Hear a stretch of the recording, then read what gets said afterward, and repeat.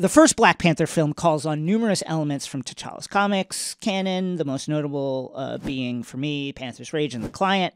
The former is a storyline, which is an epic storyline written by Don McGregor with art by Rick Buckler, Billy Graham, and Gil Kane, which played out in the pages of Black Panther's solo book.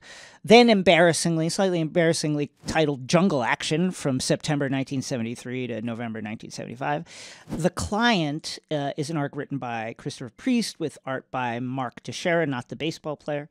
Part of a character redefining run on the Black Panther solo title, which was first published in the late 90s and is just tremendously influential, like unbelievably influential.